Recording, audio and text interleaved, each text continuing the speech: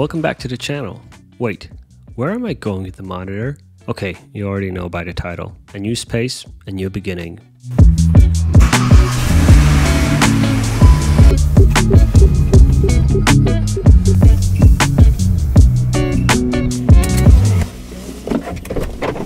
Before the summer, I worked from a co-working space. Then during the summer, I was back at the home office, but now I feel the need for some separation between home and work again, so I'm moving into a new office. But this time, it is much more different. Keep watching to find out why.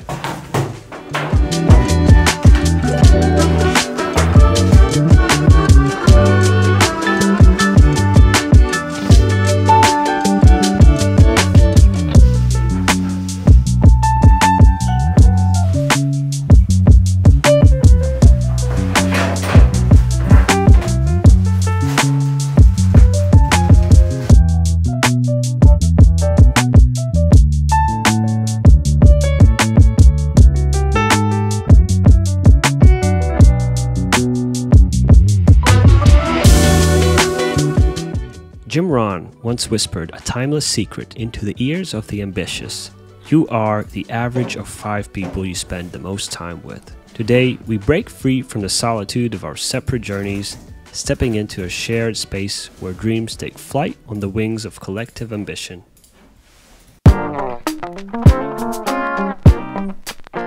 In other words, along with 3 of my friends, I'm stepping into a new chapter where our office is not just a place for work, but a space to connect, create, and cultivate ideas that have the power to change our world in our unique ways.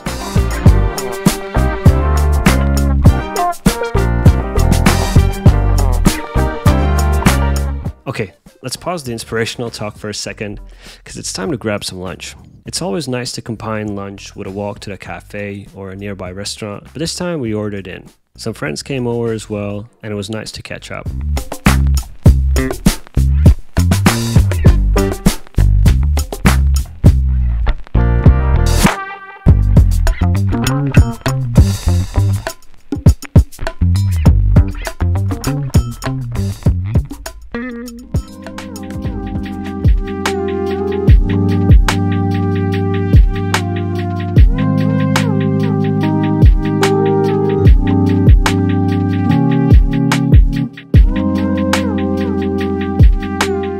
Moving into the office was generally smooth, but can't say it was without hiccups. For example, we could not access the internet at first, but luckily we all have unlimited data on our phones nowadays, so hotspots came to rescue. But sadly, not everything was hot, like for example the weather.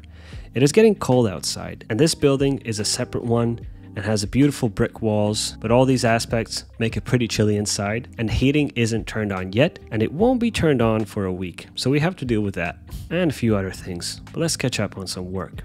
Speaking about work, at Ahead, we are growing very quickly at the moment, so working on scalability and stability is very important. And like always, there's a challenge every step of the way. For example, now we are facing some issues with the third-party SDK. Many of the issues here are caused by the App Tracking Transparency Framework, which was introduced with iOS 14 by Apple. Because of that, you have to implement the SK ad network, and for that we rely on an MMP called Apps Flyer. And when you rely on a third party, sometimes when you're facing issues, it is hard to debug them and solve them. So that's what I'm dealing with right now. On top of that, I still have to deliver some improvements to one of our existing features, so that's what I'm doing today.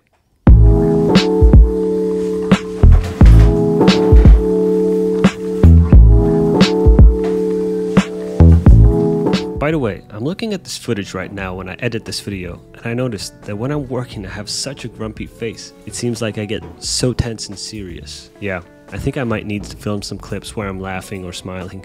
Otherwise you probably think I'm a grumpy developer, but I assure you I am not. This is just my super intense focused work resting face, I guess.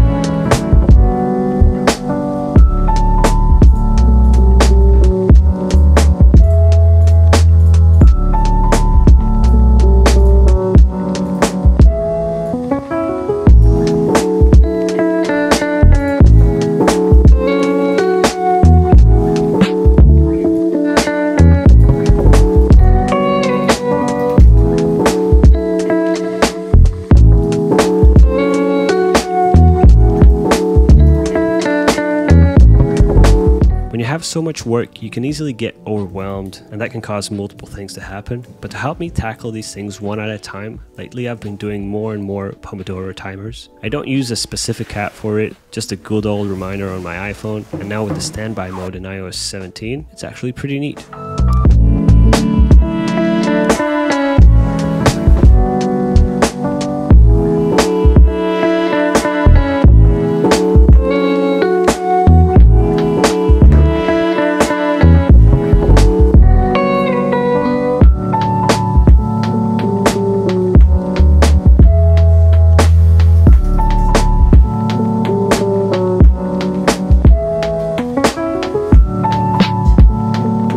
Just like that, the day's coming to an end and it's time to head back home to my fiance Marta and my puppy Evie. So I hope you enjoyed the video, I wish you the best and see you next time.